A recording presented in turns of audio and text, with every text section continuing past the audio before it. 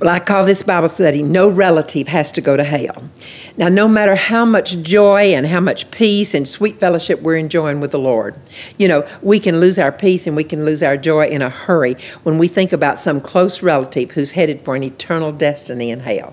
I mean, we just can hardly handle that. Now, God knew that that was going to rob us of all of our joy. And that's why he didn't leave us without an answer. I just praise God. He has an answer for whatever we need.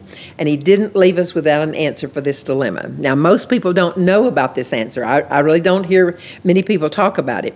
But God knew all the crying and all the wailing and all the walking around with a long, sad face was going to do absolutely no good. He knew that. But he always makes a way. And this is such good news. I get excited when I think about this. Now, I've said this before, but I've been amazed when I watch men and women hold down maybe 2 jobs. They work overtime. They deprive themselves a lot of times of even necessities, and they deprive themselves of so many things because they want to get a nice vacation for their family or a new car or education, you know, and all these temporal things they save their money for, and they're going to get old and wear out, you know. And yet very few Christians either don't know how or they're not willing to make the effort to do what it takes to give that loved one an insurance against a destiny in hell. And so I want that to change today. That's what I'm believing for. But there are some things you can do that are spelled out in the Word of God to ensure now their salvation. Now, it does take a little bit of effort, but there's nothing that you can give a relative or that even remotely compares to this gift. Now, in 1 John 5:14 and 15, it says, and this is the confidence. That's our key word. God is giving us a confidence right here, which we have before him, that if we ask anything according to his will, we know that he hears us. And if we know that he hears us in anything that we ask, we know that we have the request which we've asked for him. What a promise. I mean, I get so excited when I see this promise. I'm going to read it one more time because it's so important. I don't want anyone to miss it. This is the confidence. God says we're going to need a confidence. And this is the confidence which we have before him, that if we ask anything according to his will, we know that he hears us. And if we know that he hears us in whatever it is we're asking, we know that we have the request which we've asked for. Wow, thank you, Lord. Okay, I want you to listen to what God's saying here. If we ask anything according to his will, then we know that he's going to grant that request. That's a promise. Okay, we know that it's not his will that anyone perish. It's not his will that anyone go to hell. We will never be able to pray an effective prayer if we don't have some confidence in what we're praying. And thank goodness, this 1 John 5:14 and 15 is our confidence. This is just a gift from God. Now, we know it's not his will for anyone to go to hell. We know that. And God is telling us here so that we can pray for the salvation for our relatives in faith if we won't give up. So many people don't know this, so they're not using it. They're not praying it. But we can have it if we'll just grab hold of it and realize this is a promise from God. It's a done deal. Now, there's examples all through the Scripture where relatives stood in the gap for their loved ones. We've talked about Noah, and it says he alone was found righteous, and yet he evidently stood in the gap, and his sons and wives were saved. Rahab brought all of her relatives in. Abraham stood for Lot. And Cornelius, on and on we could name. Now, the Word is full of examples, so we're going to continue on this week in the same vein, building up our confidence now, to begin now to do something between us and God to tangibly express our faith for our relatives to come into God. That's all it takes. And God's made it so easy for us, so we just need to do that. Okay, let me give you an example. Now, this example doesn't have anything to do with a lost relative, but I want you to hear the dynamic so that you can use it, or at least use the same principle. When we were in the Pepsi business, Jack and I owed a great deal of money at one point. And he wrote out checks in faith to every single creditor that he owed. Now, don't miss my next statement. He did not send out those hot checks, you know, so I don't want anyone to miss that. But he wrote out a check to every person to whom he owed money. He wrote out a check to the glass company for the bottles, and he wrote out a check to the carton company for our cartons and the Crown Company for our bottle caps. And he wrote those checks as an act of faith, and he put them in a drawer. And then he started believing God and confessing that there was going to be sufficient funds to pay for all these debts. And one by one, he started being able to mail out every one of those checks until the total debt was finally paid. I can't even begin to tell you how excited we were when that happened. And he did that as an act of faith. Now, you may want to use the same principle and maybe buy some birthday cards or maybe some birth announcements with the name of every unsaved relative, signifying their spiritual birthday, and just let it be between you and God, but put those birth announcements in a drawer and don't give up until every one of them has manifested in the natural. And what it does, it'll keep your faith up. Now, if you don't want to do that, at least think of something where you can keep that desire alive on the inside of you. Now, Deuteronomy 30:19 says, I call heaven and earth to witness against you today that I've set before you life and death. I've set before you the blessing and the cursing. And then he goes on to tell us which one to choose. So he says, I want you to choose life in order that you may live. But he doesn't stop there. In order that you will live, you and your descendants may live. So God's made a way for us. I mean, he's just spelled it out in so many different ways. And then he tells us how to do it. He says you do this by loving the Lord your God. You do it by obeying his voice. And then by holding fast to him or holding fast to the promises that he's made to you. Now, this is our foundational scripture that's giving us an unbelievable promise. It's giving you a promise now that not only for you, but for every one of your descendants. Now, you've been given this promise here that gives you the right to choose life and choose blessing for yourself and your descendants. And so don't ignore this promise. Don't take it lightly. I mean, this is powerful from God. Now, God's not offering to give you a choice of 4 different things. He's not saying you can have life, death, blessing, cursing. He's not doing that. After the fall, man already had death, and he had death only. That's all he had. He had the curse and the curse only. But God now is saying, in place of the death and the curse, I'm going to give you a gift. He's saying, because of my love and because of my mercy, I'm now making it available to you to choose life instead of the death and to choose blessing instead of the curse. So we now have a choice. Why would we not pick one of these when God is offering it so beautifully?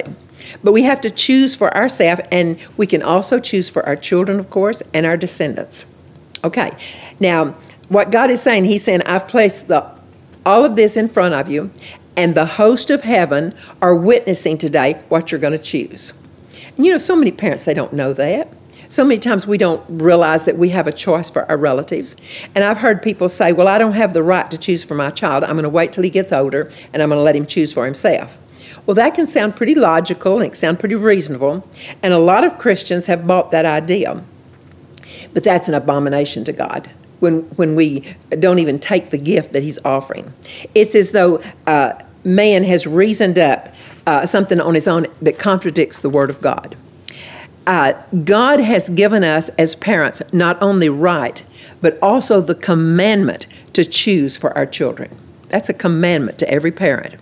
Deuteronomy 18:19 tells us that the reason God chose Abraham was because he would command his family in the ways of the Lord. I thought that was interesting. That's why God chose him, because God knew he would choose rightly for his family. Now, the fallacy of thinking that you can wait and let your child choose for himself is that when you don't choose life and blessing for your child, you've automatically chosen death and the curse by default.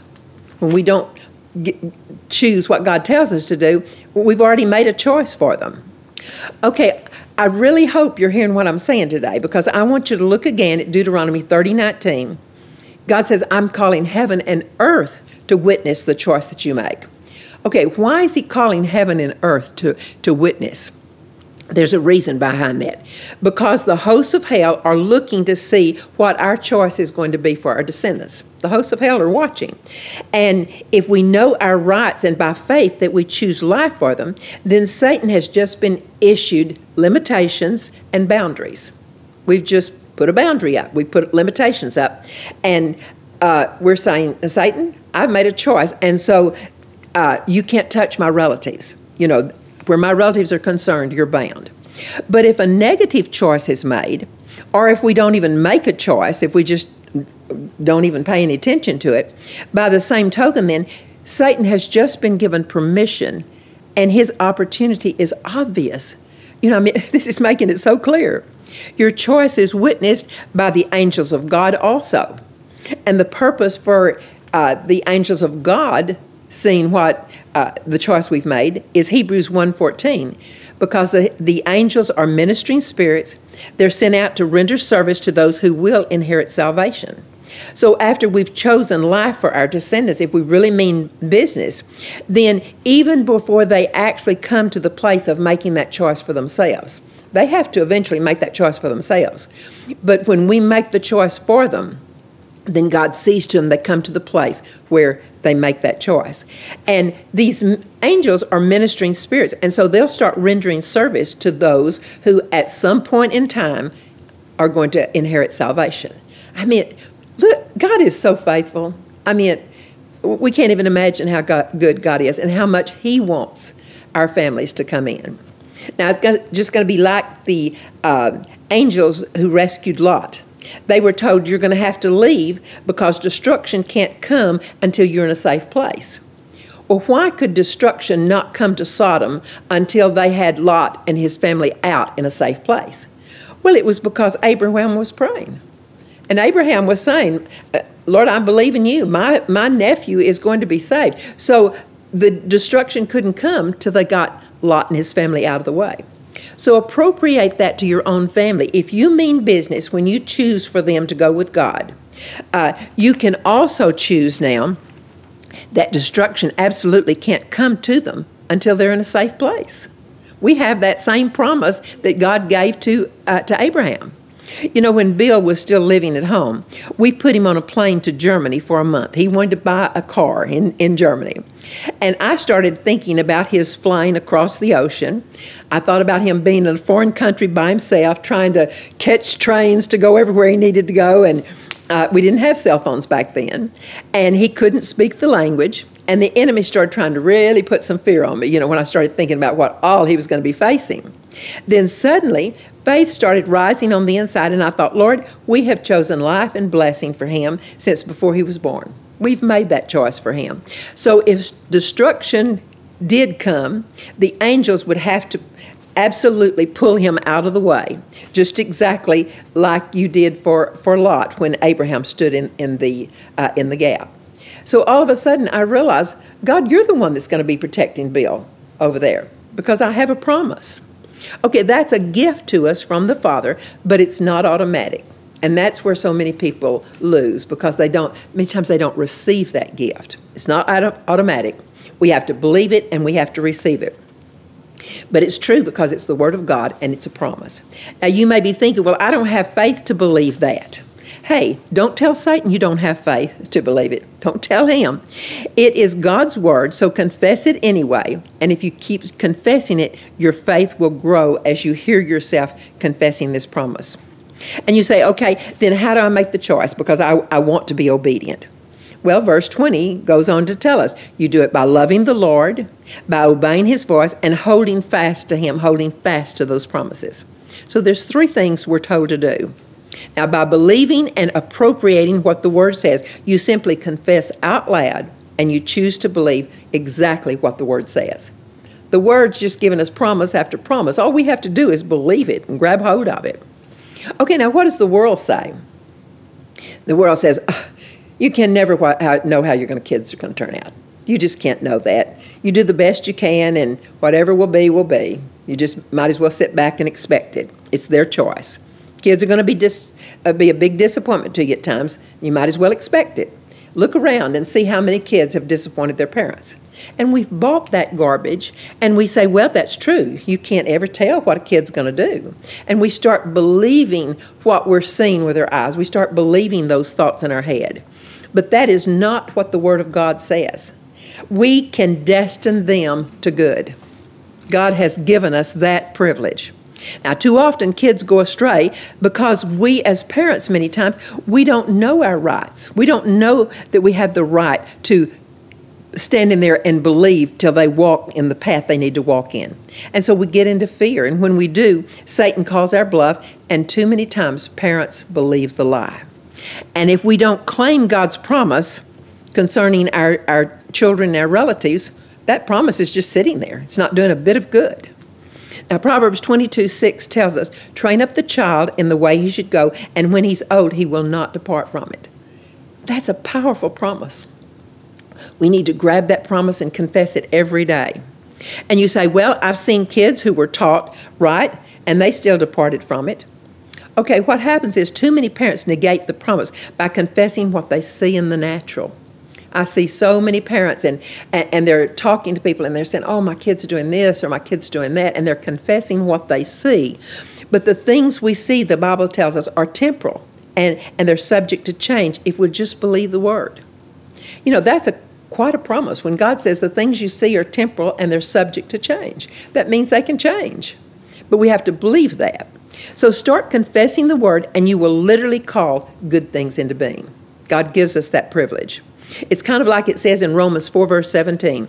We can call things that do not yet exist, we can call it into existence. Now, when you have a child, and it looks like they're going into the captivity of the enemy, confess what God says about your child, no matter what it looks like. Start confessing, and don't stop confessing until you see it come to pass. If you won't turn loose and you won't quit, you can see things completely turn around. The Word has to be our final authority. The Word has to become more real to us now than what the world is saying and what we're seeing with our eyes. You know, I can remember thinking, well, golly, I don't know if I can believe that. When I first started hearing this and reading this years ago, I thought, oh, God, that's a lot to believe for. It sounds so contradictory to everyone and everything that I know. And so I was just going before God, just saying, God, I need you to help me. But God supernaturally took me to Romans 3, and it was supernaturally. I remember that day when I came to Romans 3:3. I'd never read it before. And it says, if some do not believe, will their unbelief nullify the faithfulness of God? You know, in other words, is it going to make God's word not true? And I looked at that, and it was like God was saying, if others don't believe my word, is it going to nullify my promises to you, Peggy Joyce? And so he was asking me that question. And then he went on and he answered it. The next verse says, may it never be. And he went on to say, you'll let me be found true, even though everyone else in the world is found to be a liar. What a promise. Whoa. But then he said, next, but you'll be justified by your words. In other words, what you believe and what you say is what's going to be the final outcome. But he's made a promise that's almost beyond our comprehension, that he would make this kind of a promise. And suddenly I knew that it didn't matter whether anyone else believed it or not. I knew it was true. It's God's word. And what happened to me and to my descendants and my relatives would be determined with whether or not I believed it. It's there. It's the promise. But the one who holds the key, the one who holds the destiny is in our hand, is whether or not we believe it. Now, be determined to believe the word even if no one else in the world is following suit. You know, later I found that there were many, many people who believed the word, but the enemy was trying to make me feel like I was totally alone, and how could I reach out and believe for my child to be protected when all the rest of the world was not believing, And the Lord showed me that there were many, many people who were believing the promises. I just needed to get on the bandwagon. And he showed me that the same thing happened to Elijah in 1 Kings 19:14. Elijah had just killed hundreds of Baal's prophets. But when Jezebel came after him, he got into fear and he ran. And in 1 Kings 19:14, he said, I'm the only one left, Lord, who's believing you. Well, that's what Satan wants us to believe, and that's what the enemy says to the parent. Look what your kid's doing, There's nothing you can do about that. There's no way, You're serving God, but you can't destine what your child's going to do. But in verse 18, God said, there's 7,000 who follow and trust me. And that's what we've got to remember. God gives these promises, and we're not the only one that's having to believe it and stand for our children. There are thousands in our world that are taking those promises, and they're saving the lives of their children for all eternity. So we can't believe that witchcraft spirit. We can't believe that Jezebel spirit. We have to come to a place where we say, Lord, I'm believing what your word tells me. Now, the enemy tries to make us feel that we're all alone and no one else is following God. But I want you to look what God tells us to say in Psalm 112, verse 7. I will not fear evil tidings because my heart is steadfast, trusting in you, Lord. That's what we need to be saying all the time. Lord, I'm not going to fear these evil tidings. Even if I see it going wrong for other parents, I don't know what's going on there. I don't know whether they're standing or whether they're believing, but because my heart is steadfast, trusting in you, I don't have to fear the evil tidings. You know, when I was a young Christian, I had to quote verses. When I was in the Baptist church, and I had these verses that I quoted, and I had to get rid of the fear of evil tidings. Because back then, when the phone would ring in the middle of the night, or when I would hear a siren and my kids were out, my heart would try to skip a beat. But God said, I want you to start confessing, I'm trusting in you, Lord, therefore I will not fear. And so I had that written out, and every time something like that happened, I'd say, Lord, I'm trusting in you. I'm not going to fear. And when I did that, I noticed that fear began to leave. That's all. It's so easy to do if we just do what God tells us to do. If we just take those promises and start confessing those promises, even if we don't believe them right at first. The more we confess them, finally, it'll start coming alive on the inside of us. In Isaiah 49:23-25, in the Amplified, those who faithfully wait for me, God said, will not be disappointed. Those who trust will not be disappointed. And he said, I will give safety to your children. We need to memorize that promise, and we need to say it often. I'm giving you so many promises, but memorize all of them. Because, you know, if he gave us one or two, that would be wonderful. That would be enough. But he didn't just give us one or two. He gave us many, many scripture promises. Now, you're familiar with the blessings and the curses, but I want you to look at Deuteronomy 28:2-4. It says, and all these blessings shall come upon you and overtake you if you obey the Lord your God. Now, this is in the Old Testament, he's even promising. Blessed shall you be in the city, blessed shall you be in the country, blessed shall be the offspring of your body. We didn't even have to wait for the New Testament. He gave us these promises even under the Old Covenant. But how many times have we stopped to realize that these promises, these are literally promises for the offspring of our body to be blessed? This is something that God says, I'm doing something for you. See that every scripture I'm giving you gives you a promise to back up the last one. Now, so many Christians are still living under the curse, and they don't know what to do about it. Now, the curse in Deuteronomy 28:32-41 says, your sons and daughters will be given to another people, while your eyes shall look on and yearn for them continually, but there's nothing you can do. It's Old Testament. Verse 41, you shall have sons and daughters, but they're not going to be yours. They're going to go into the captivity of the enemy. And so many times I hear Christians reading that, and they're saying, there's nothing we can do for our kids. The Bible tells us right here, you know, that our sons and daughters, they're not going to be ours. They'll go into the captivity of the enemy. But we're under another covenant now. We need to realize that we can supersede that because God has given us a promise under the new covenant in Galatians 3:13, because it tells us that Christ has redeemed us now from the curses in the Old Testament. We've been redeemed. And literally, he's become a curse for us, for it's written, cursed is everyone who hangs on a tree. When Christ took the curse for us and went to the cross, that has wiped everything of the Old Testament out, if we'll just believe it. And if we want to believe it and we want to take his promises, I mean, there's nothing that God hasn't made available to us if we'll just believe him and grab hold of these promises. Now, under our new covenant, we've been set free from having to live under the curse. So now we can turn that curse around. When you read one of those curses in the Old Testament, you can say, I'm living under a New Testament curse, and the opposite now is true. Now, my children will not go into the captivity of the enemy. My children will not go into drugs and alcohol and illicit sex and rebellion and on, because I've been redeemed from the curse, according to Galatians 3:13. And some people will say, well, one of my kids, they're already there. It's just too late. They've already gone under the curse. Then begin confessing that you're redeemed, and God will begin to show how to bring them out. Yes, a lot of times children have gone under it, but if we'll stand on the Word of God, and we won't turn it loose, God will show us how to pull them out with His promises. Now, it may look like it's not working right now, but what you see is temporal and subject to change. So claim that for your children. Claim that for your grandchildren. Claim that for your descendants. This is not just promises for our children, but it's also promises for our descendants. It's also promises for our relatives. Now, it's so important to stay in contact with your lost relatives. That's so important.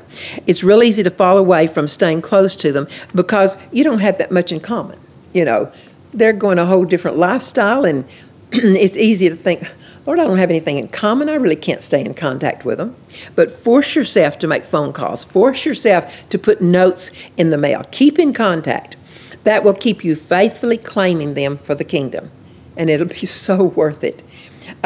Jack, I can't even tell you how many times he would drive to Kansas just because he wanted to stay in contact with his relatives. And he wanted to see that they made it to heaven, and it paid off. He was able to lead different ones of them to the Lord. And one in particular he led to the Lord. It was one who had married into the family, and he was not going with God at all.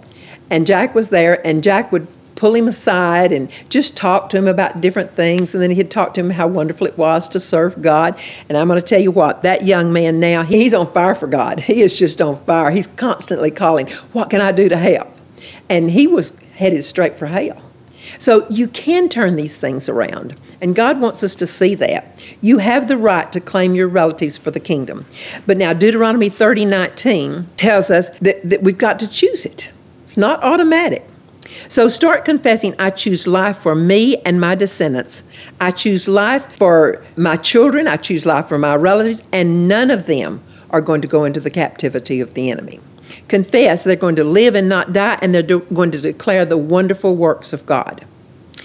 I tell you, devil, hell will never have my relatives. He will never have my children. He'll never have them. Satan and all of his demons are not big enough to take one of my kids, not one of my relatives, and I'm not going to give up my rights. And we need to get that determined and stand that strong. And sometimes it's a little hard to do that when you see them doing things they shouldn't be doing. And it looks like they're headed straight for hell. But God says, I want you to stand on that word, and you confess what my word says no matter what you see. Now, Joshua said, as for me and my house, we will serve God. You know, he didn't just stand up and say, God, I'm going to serve you. I don't know what my relatives are going to do, but I'm going to serve you. No, as for me and my house, we will serve God. So we have the right to make the choice for our children and even for our relatives. Now, that's kind of shocking. A lot of people say, no, we don't have that right. Yes, we do. The Word of God says that we do. So we need to confess right along with Joshua, as for me and my house, and boy, start naming them. We are going to serve you, Lord. Psalm 91, you're my God and my source. Therefore, no evil will befall me, neither will plague or calamity even come near my household. We need to say it until we believe it. Isaiah 54:13. My children are disciples, they're taught of the Lord, and they're obedient to his will. And great will be their peace and undisturbed composure. You know, so just continually confess that. Now, I'm going to give you 4 scriptures to apply to relatives or descendants now that you're believing for, your extended family. Okay, number 1, 2 Timothy 1:12. For I know the one in whom I've believed, and I'm persuaded or I'm convinced that he is able to keep or to guard that which I've entrusted to him. Okay, now, he will keep and he will guard your children if you claim that promise, if you keep claiming it. That's a promise from God. You know, when I was growing up, I memorized that scripture, but it was nothing but words to me. I was young, and I had no idea what it meant. But one day, God said, listen to what you're saying. Listen to what this is saying. We are confessing here that we can know him intimately. I know the one in whom I have believed. Okay, God's saying, you can know me. You can know me intimately. And we can be absolutely convinced that he will guard that which we've trusted to him. Because this scripture tells us that. So trust your child to God, trust that relative, and confess it out loud. And then know that the God of the universe is going to be responsible to bring it about. God's working for us. We don't have to go out and make it happen. He's working for us. Now, he may tell us something to do. If he tells us something to do, we better do it. But he will guard and keep them until the day that they come to him, even if it's sometime on their deathbed. I've known the time where it was on the deathbed. But this is good news that God's giving us. Now, you may be saying, well, how on earth do I commit them to God? Well, a good type and shadow of that's in the Old Testament. I love this type and shadow. It's in Exodus 29:37. They spent 7 days consecrating the altar, and they did it with blood. And after 7 days, then the Bible said that the altar was holy. And then the Bible says that anything that touched that altar became holy. Okay, that's Old Testament. Okay, now I'm going to give you an example in the natural. My dad had a workshop, and he had a metal cabinet in that workshop. And I don't know how it happened. Maybe he knew. But somehow that metal cabinet got magnetized. And boy, you could even get close if you had something, a tool or something that was metal. I mean, it immediately went to that metal cabinet, and it was stuck. Okay, now if the blood of goats and bulls could make that altar holy, so that whatever touched that altar became holy, truly the altar today with the blood of Jesus is holy. And if we believe this, this is a type and shadow, and we can know that anytime we commit that child or that relative to God, the minute that child touches the altar, and you turn him loose into the hands of God, that child becomes most holy, becomes set apart for God. That altar, it's like that altar is magnetized, just like that cabinet, and it's magnetized, and it literally draws the children. It holds that child. Okay, step 2 is Isaiah 1:19. If you're willing and obedient, you can eat the good of the land. Okay, now we talked earlier in this Bible study about points of obedience. And God will give you points of obedience, things that you're to do. You know, we don't always just believe and then forget it. I mean, we're saying, God, what do you want me to do? What do I need to do? And many times he'll give us things to do. So don't look at it that it's going to be some big, horrible, bad something. God's ways are so simple. When we say, God, I want to be obedient to do whatever you tell me to do, it's amazing some of the tiny little things that he tells us to do, but they all count. It counts when God tells you to do it. But all he's wanting from us is to be willing to be obedient. So don't miss out, you know. Now, the only point of obedience that I'm going to mention, because it's so important, there's so many things that points of obedience that God could tell us to do, but this one is so important, I'm going to mention it. Consistent discipline of your children is always God's way. And I want to mention that because it's so important. God disciplines his children in their heart, and he expects us to do the same. He expects us to discipline those children. When we have a child and we just let them run loose and do whatever they want to do, that's not God. Practically every serious need for deliverance that we've ever encountered in a person's life stemmed from some area of lack of discipline. I want to say that again because we've seen this so many times. Practically every serious need for deliverance. You know, when we're taking a person through deliverance, we'll ask them, okay, tell me about your background and everything. We found out that it came from a lack of discipline. They were not made to do, their parents just didn't discipline like they should. Practically everything. Okay, step 3 is the fact that we have all made mistakes. And our step 3 is, thank God, he loved us enough that we can repent and we can put those mistakes under the blood, and God will take our mistakes and use them for good. So we can pray for a child's forgiveness when they're out doing the wrong thing, but we can also pray for our forgiveness. And sometimes, in order to be able to stand in the gap for those children, we need to put our life on the line and say, God, I've done this and this and this. I put it under the blood, and I ask for your forgiveness. And God is more than willing if we truly, truly repent. And says that he will return the years the cankerworm has eaten. Tells us that in Joyce 2:25. Okay, believe God that he is the God of the impossible and that nothing is too difficult, that it's not too late.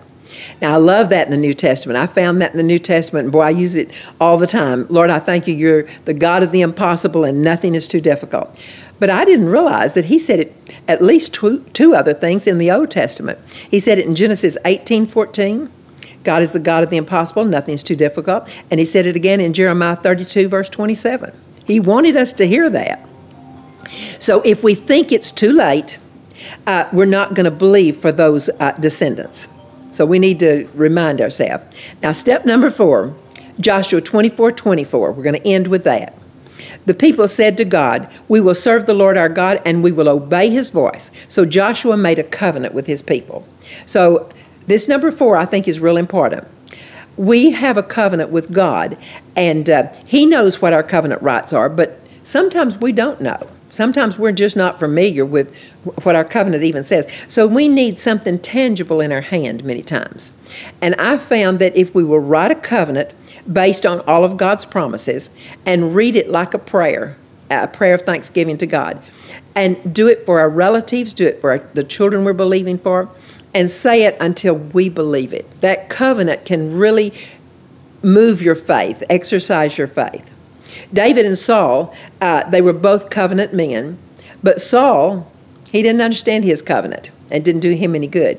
David understood his covenant, and it became life to him. So we have these covenants, but we've got to take them and make them come alive. We don't want to be a Saul. We want to be a David.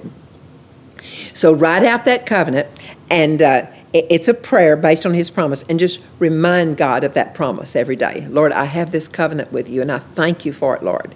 I receive it. And you can come into covenant with God on anything that lines up with his word.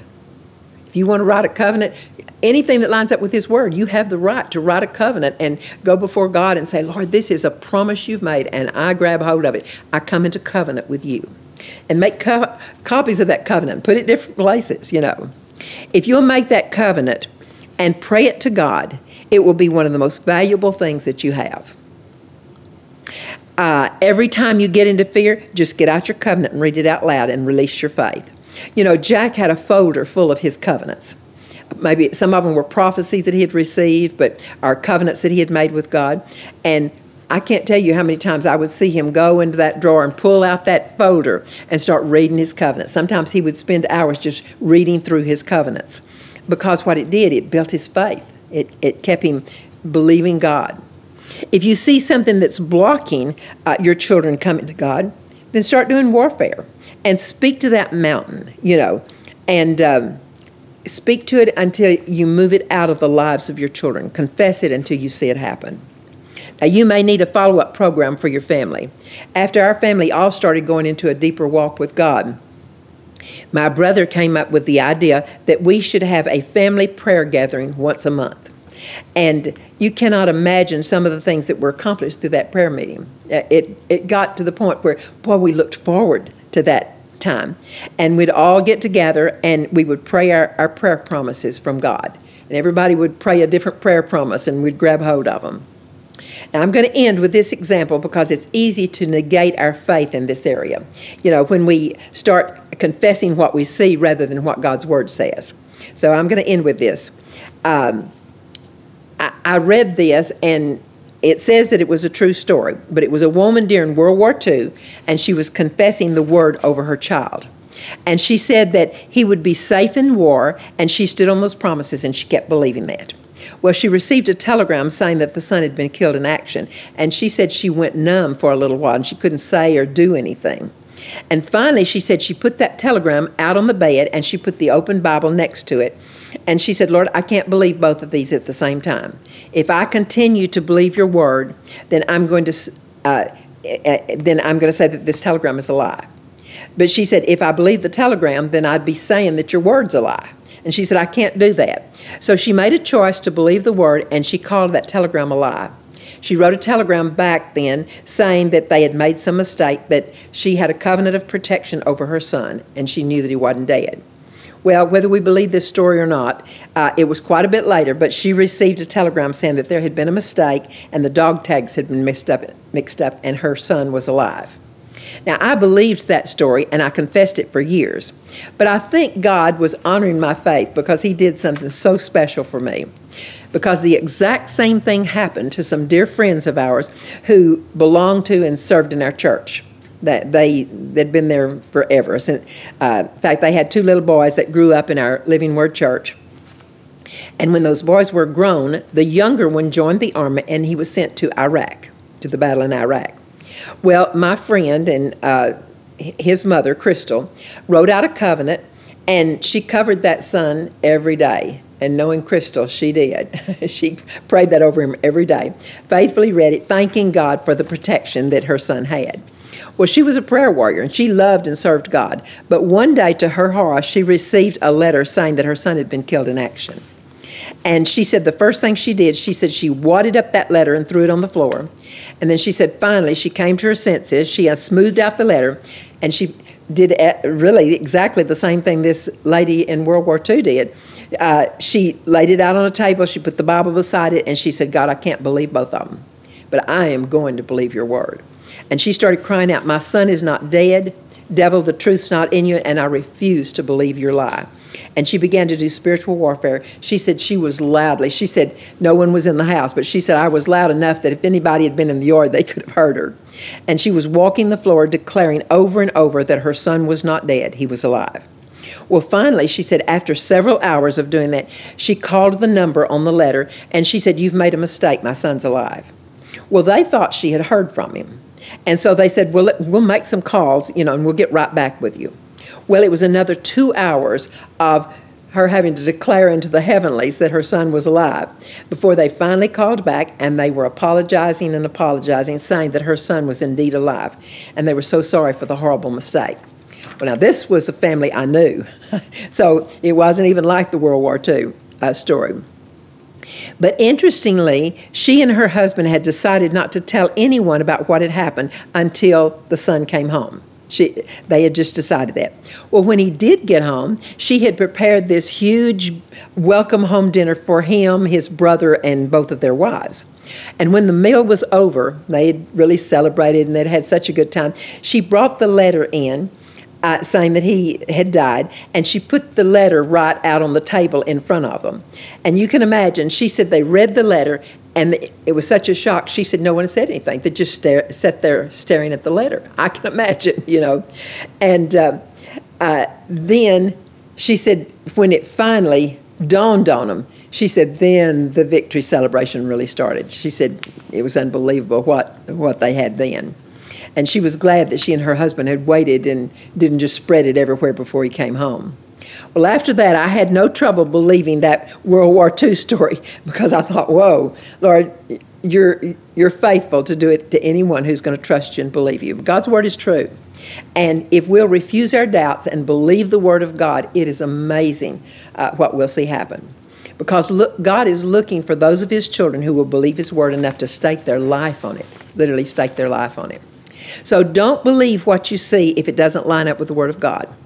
Don't be guilty of confessing what comes before your eye, because Satan's going to send a lot of things before your eyes. But in 2 Corinthians 4:18, it tells us that what we see is temporal. That means it's subject to change. It can change. And just like those boys being supposedly dead, that was subject to change. That was temporal. But we've got to come and believe God's word because it's not subject to change. Now, we can call into being those things that line up with God's will that don't yet exist if we'll confess God's word from our heart and absolutely not give up. I don't care what the enemy sends, what he says, not give up until the manifestation comes. Now, I'm going to end this series by just saying not one of your descendants, not one of your relatives has to go to hell. That's a part of your inheritance if we'll stand on that promise and just absolutely determine, I'm standing on this till I see the results. And the Bible's full of promises that you can claim to ensure your child's salvation and to ensure your relative's salvation. So don't overlook and fail to receive these promises because their whole eternity many times depends on it. Their whole eternity depends on it. Father, in Jesus' name, I thank you for these promises. Father, I'm not seeing many people that are standing on these promises to determine that no matter what their kids are doing now, no matter what their relatives are doing now, I'm not seeing many that are standing there and saying, I don't care, I'm not turning this loose because you've made some promises to me and I'm not going to give it up, Lord. But Father, just because I haven't seen many people do it, it's still the truth. It's your word. And so, Father, I'm believing that more and more parents and family members are going to start standing on these promises They're going to say, whoa, if this is a promise to me, I'm not going to take a chance on losing my child or losing my family member. So, Father, we claim them. And we say thank you, Lord, that you loved us enough, that you didn't want us to have to go through life being fearful, wondering, will they come in, will they not come in? You didn't want us to have to go through that. You wanted us to have the assurance to be able to stand up and say, Lord, your word says so. Testimony after testimony in your word has proved it. And Lord, I thank you. I believe your word, and I'm not turning it loose. Lord, we love you and we praise you and we thank you for that. In Jesus' name, amen.